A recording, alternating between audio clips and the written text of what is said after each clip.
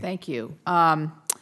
Commissioner Albert, in June, the GSA announced its plan to spend $1 billion, that's from the IRA, to make more than 100 buildings cleaner and more energy efficient.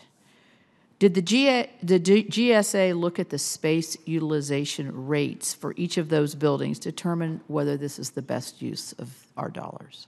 Absolutely. So for the past year, what we have been doing is looking through our entire inventory, identifying what we call segmenting the inventory into core assets. These are assets that the federal government should reinvest in because it serves a special need for the federal government. We've also identified candidates for disposition. And then, there's kind of the bulk, if you will, of the assets that we are transitioning through. Those 100 buildings that were proposed and that we're moving forward with improving through Inflation Reduction Act funds are core assets. These are assets that the federal government should continue to own for over the long term, and that we would be best served by investing these funds in it. So those are probably assets that I would say probably don't need the Federal Building Trust Fund money because they're probably in good shape anyway. Well, I would not conclude that. The Inflation Reduction Act fund money is for very specific uses. The Federal Buildings Fund has much more flexibility in being able to pay for moves for agencies. Right. Being able to other improvements. Just so I understand, so the 100 buildings will do the emissions and sustainable technologies, but the buildings may not be in good shape. Well, the inflation, physically, for room and space utilization. Correct. It may not be properly configured. So or why are we doing that? Why wouldn't we pick another building that has the great configuration? And that you're matching up both missions, so that you then have you don't have to worry about whether you're going to maintain them or the bathrooms work or whatever. Well, you see what I'm saying? Well, I think in terms of configuration, it's very common, even in the private sector, that you're constantly reconfiguring space inside a building. I don't consider that building condition. The building condition to me is the core and shell. Is the plumbing working? Is the heating working? Is the roof in good shape? So, for example, the IRA dollars, particularly the $1 billion for emerging and sustainable technologies, is not a replacement of a roof. That would be used for a replacement of the heating and cooling systems to make them all electric, for example.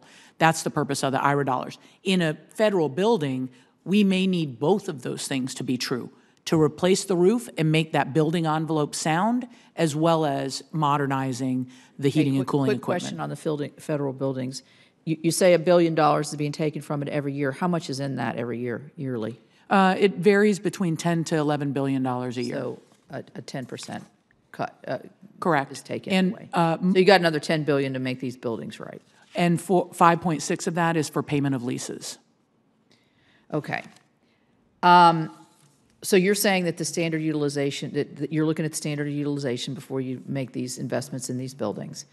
Mr. Maroney, without a standard utilization benchmark, do you have concerns that investment decisions are being made with incomplete information? I mean, what I'm understanding is these agencies don't have standardized utilization benchmarks. I mean, are they all over the place? Do some have them, some don't? What did you find? So in terms of the utilization measures, there is a range of benchmarks right now that are used, 180 square feet to 210, 150. It varies by agency. There isn't a specific utilization benchmark, which is an important area of focus, I think, going forward, is to come up with not necessarily a one-size-fits-all benchmark for every type of space, but some more consistent benchmarks, more consistent targets for how we measure space and how we determine what is fully utilized. Right, and then you have the situation where people are coming in 2 days every 2 weeks for 4 hours a day. Shouldn't they be shared space? And then that cuts the space utilization, right? Correct. If you are agencies doing that? Some are, some aren't. It depends on. How do we get them all to do that? That's individual agencies making the decision with their in-office attendance policies of how they're going to implement. So, is that done at each agency? I don't mean to interrupt you here, but I'm interested in this. Is that done at the agency, or does the GSA make that? Does GSA say you have to have a space utilization that looks at what your telecommuting policies, which I personally don't like what we're seeing here, but that doesn't matter what I like, I guess. Who makes that decision? So the agencies are deciding on their in-office attendance.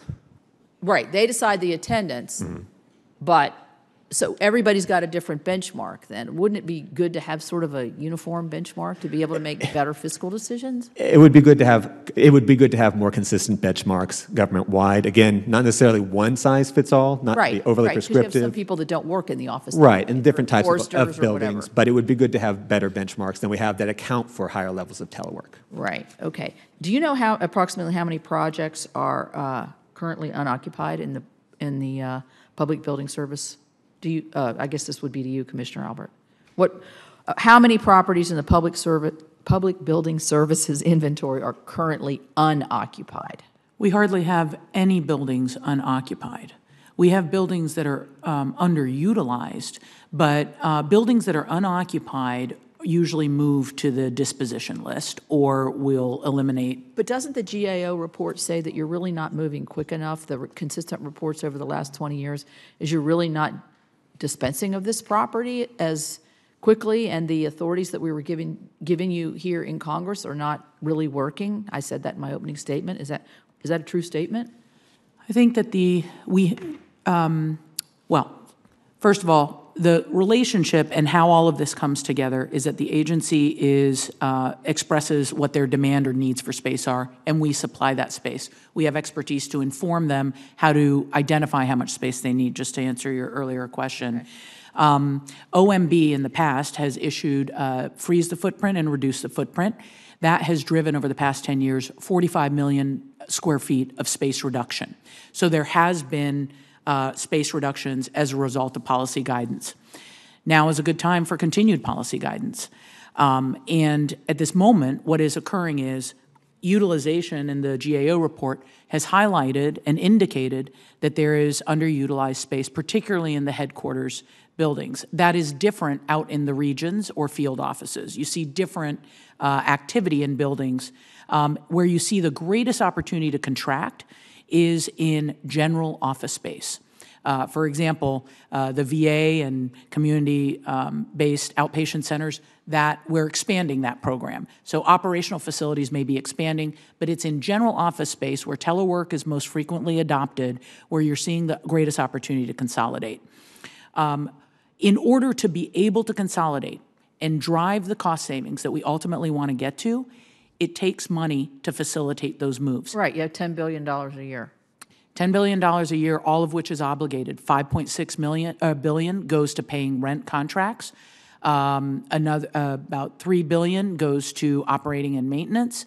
And where we're seeing the greatest cuts in our budget is in repair and alteration. About 50% of our repair and alteration request every year is cut in half. Mr. Maroney, did your report get into any of this in terms of the operation or the building trust fund, and that's the reason we can't sell buildings and can't consolidate?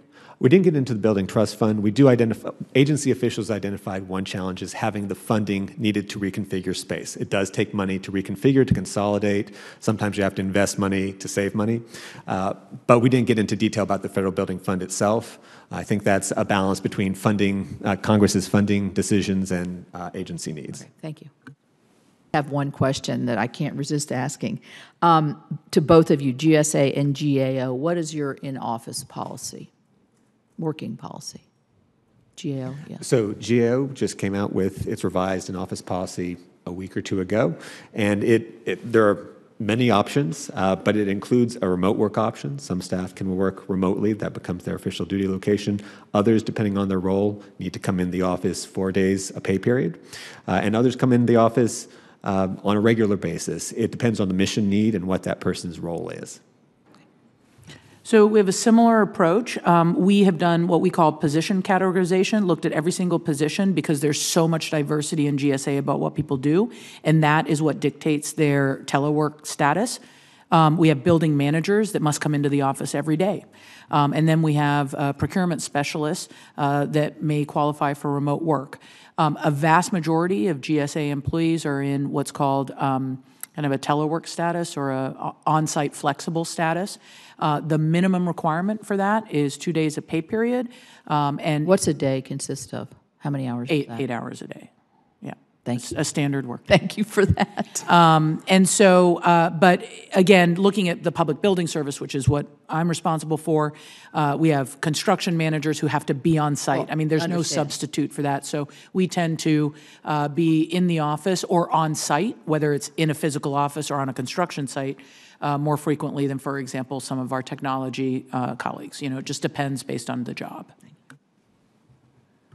Yeah, thank you very much.